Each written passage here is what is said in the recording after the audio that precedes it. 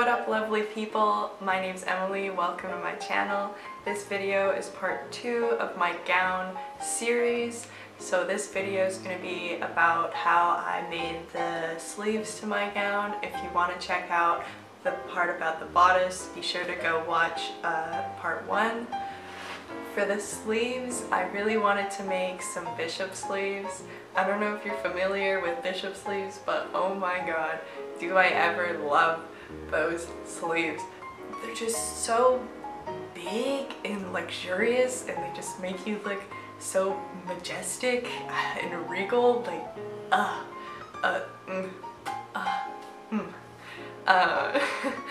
I had meant to make some for my graduation dress when in grade 12, but I didn't have the time, so here we are 4 years later, better late than never, and let's just get into it. Here's the game plan, kiddos. I cut this like general bishop sleeves shape, and then what you do is you sew just those two pieces along the edge, create the channels for the elastics by just sewing straight stitches. And then once you've got those, what you'll do is you'll run the elastic through them, which is much easier said than done. And once those are run through, I just hand sewed the elastics together end to end, and then just add a bow, and then you're done. We're gonna start by cutting out our shapes into our square of fabric. I began by creating sketches of the potential sleeves I might want to do. I didn't really know quite yet what I wanted it to look like. Ye behold the curtain. Cut that baby in half. Okay, so this is the shape that a bishop sleeve should have, which is definitely not what I cut out, but let's just pretend that is what I did. Like, the bottom is supposedly supposed to be curved, but I cut it straight, so whatever. And like I said, I didn't know what I was doing quite yet. I didn't know what sleeve I wanted to do. I couldn't find any nice buttons, so I just ended up doing the elastic, which I actually really liked in the end.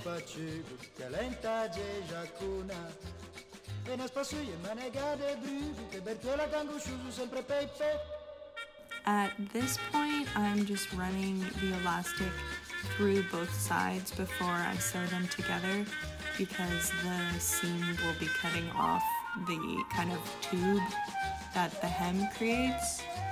So I just want to make sure that I already have elastic in there. This whole thing is kind of whack. Like, if I had done this over again, I definitely wouldn't have done it the way that I did. So that game plan, yeah, that's definitely a simplified version. It definitely makes more sense.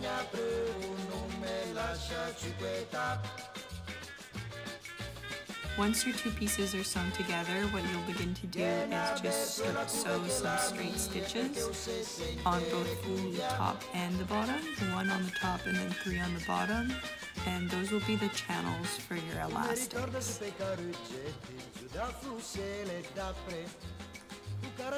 So the top part of the sleeve wasn't really going according to the plan, so I just ended up sewing it strangely and then just gathering the fabric as I pulled the elastic through the tubes, and then I had my first sleeve, sorta.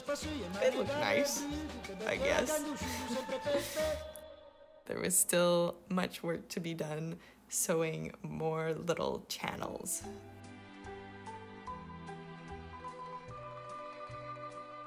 Once all the channels were sewn, the next step was to put the elastic through each one, which is so much easier said than done. Oh my goodness, it was such a struggle to get them through, but yeah, I tried oh, look, I had some company. She's licking her ass. Thanks, papaya. Yeah, so I tried various ways of getting the elastic through. I ended up using a knitting needle to get it through, which worked really well. When I was threading the elastics through the channels, I actually attached them to like a shoelace or a ribbon so that I could get them all through without like ruching it at the same time, because then that would make passing the next one harder. So once they were all through with like their extra length of fabric, I just pulled until it was only the elastics within it, and then that bunched up the fabric really nicely and only the elastics were left within the channels. Once all the fabric was gathered and the elastic bits were poking out, I just went through each one and just hand sewed the two ends together.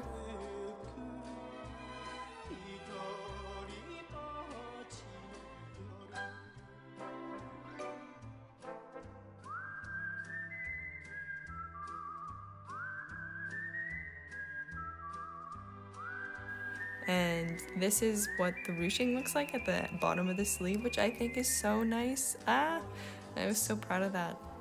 And then you just add your bow. And this is a lovely out of focus shot of me trying on the first sleeve. Okay, there we go. So you can see how not sewing the fabric closed on the other edge leaves this really nice like gap, which I think is very beautiful and just a little bit saucy. Yeah, and then you just add the bow and you are done. One sleeve. You are done one sleeve. Both of these took so freaking long. This is me making the second one. Let's speed her up. And here are both of the sleeves. I haven't added the bows in this yet, but look at them, so pretty. I was so proud. Ta-da! So these are the sleeves with the bodice.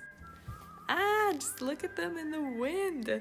They get so puffy and billowy. I love it. They're like just big clouds attached to your arms.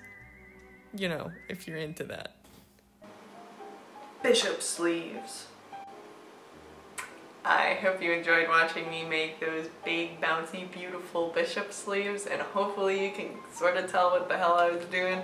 Otherwise, I hope you're just inspired to make your own. Make sure you got a shit ton of fabric, because that's what they need. Be sure to check out part 3 of this series to see how I made the skirts of the gown, and I hope you enjoyed this video. Be sure to like and subscribe if you did. Bye! Bye! Bye!